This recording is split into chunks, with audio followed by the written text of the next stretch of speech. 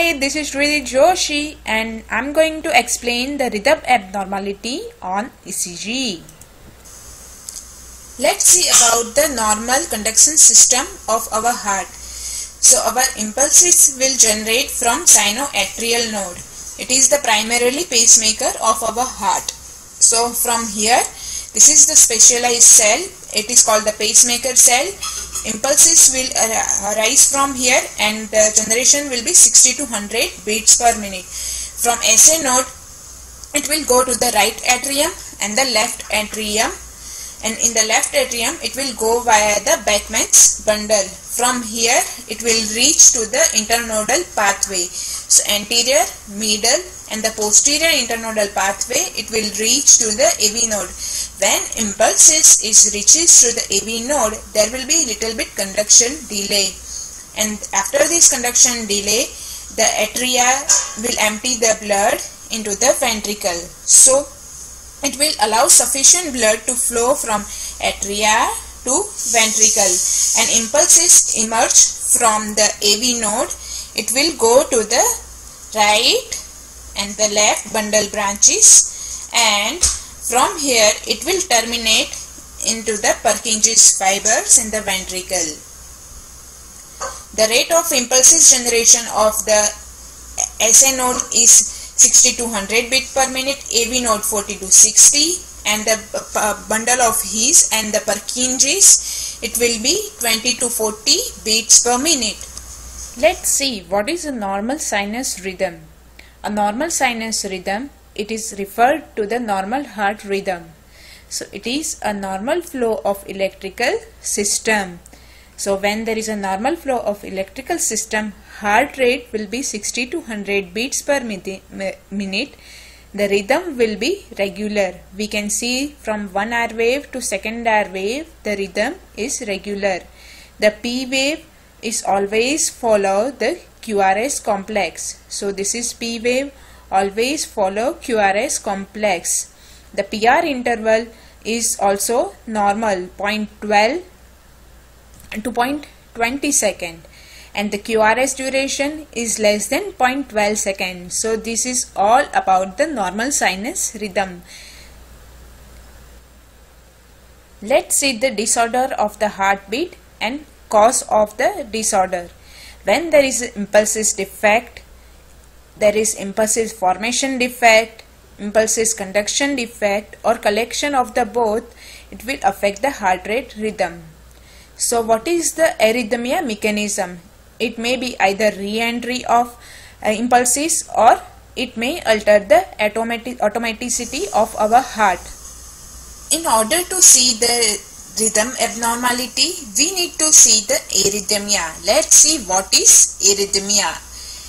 So when there is arrhythmia, heartbeat either too fast or too slow.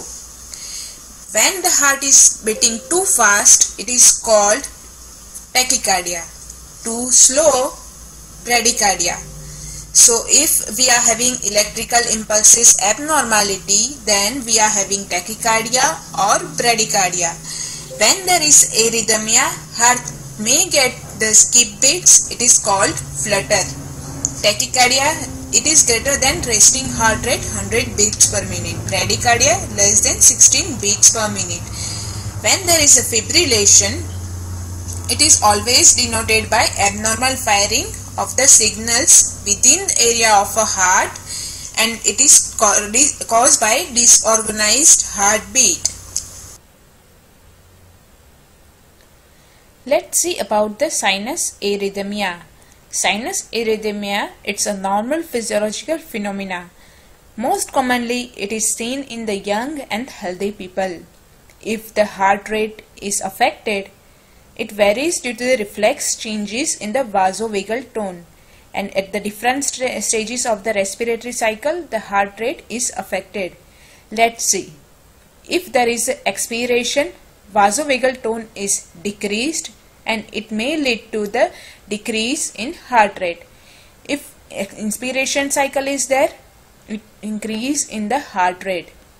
The incidence of the sinus arrhythmia decrease with the age, and it is due to the age related changes. It may affect the carotid distensibility and baroreceptor reflex sensitivity. That's why patient is having sinus arrhythmia.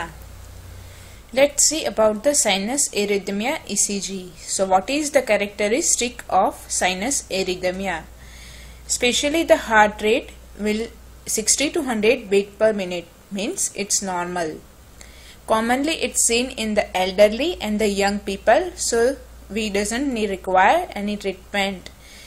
Here we can see that the heart rate is 60 to 100 beat per minute. From here we can calculate 300, 150, 100, 75, 60. So 60 to 100 beat per minute.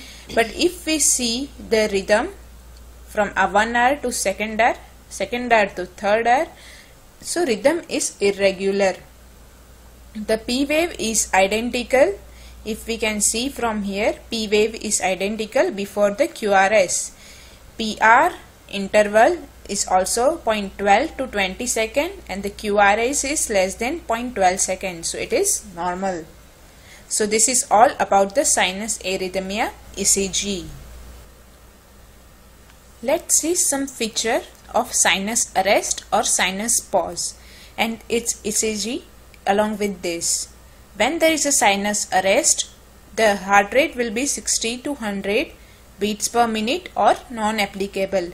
Rhythm we can see from 1 hour to hour, and the third hour wave we can see that the one long pause is there, missing QRS is there. So this is irregular rhythm. The SA node initiate the impulses, but impulses is blocked before leaving to the node itself. So if there is a block, it is always affect the ECG strip. So for treatment we need the atropine and the pacemaker if it is symptomatic. So when there is a sinus arrest, the P wave before the QRS complex is identical and the new rhythm begins after a big pause. So one P wave to another P wave interval is disturbed and the PR interval and the QRS is not affected. Let's have a look on the sinus exit block. So when there is a sinus exit block, the heart rate is 60 to 100 beats per minute, or it may be not applicable or affected.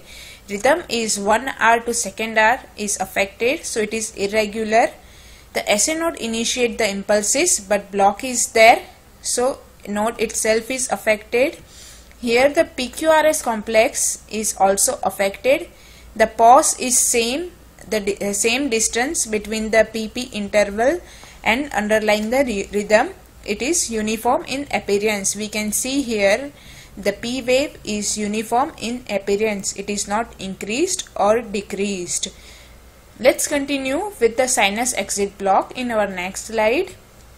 The P wave precede each QRS complex is present. The PR interval is 0.12 to 20 seconds. That means it's normal. QRS duration is 0.10, so it is decreased. The main cause, it may be myocardial infarction, some drug effect, or some coronary artery disease, and for the treatment we need to refer them for the physician. See about some characteristic of premature atrial complexes. The rate is normal. Rhythm is irregular because impulses occur early. Premature atrial contraction site, it may be atrial, junctional or ventricular. So when it is occur, PAC occur when irritable site within the atria discharge before the next SA nodes, and it is due to a discharge. It may be in pair, means couplet, burst, means premature atrial tachycardia, and it may be every other beat, means bigeminy. Let's see in this ECG lead. P wave is early, so it differs from the sinus P wave. It is premature. We can see in this ECG because atria depolarize early, means prematurely. That's why the P wave shape we can see here, it is different. It is notched or flattened. it may be lost in the preceding T wave, so we cannot differentiate the T wave and the P wave here. The PR interval is normal, QRS duration is prolonged, and here we can see the Q, this is P, Q, R, S duration. So QRS duration may be prolonged or normal. Let's see about the premature junctional beat. So what is it? The junctional premature beat, it arises from the irritable focus at the atrioventricular junction. So let's see the ECG for this. Here we can see that the P wave denotes atrial depolarization. In this example, if we can see here, the P wave is not good as in the normal ECG. It is hidden under the QRS complex. We can see here. We can see here also, right? So like this way, this kind of the changes will occur because the beat is premature. So the irritable focus at the atrioventricular junction. Guys, if you have any doubts related to any topics in NPTE or PCE, please let me know in my comment section so I can make videos on that.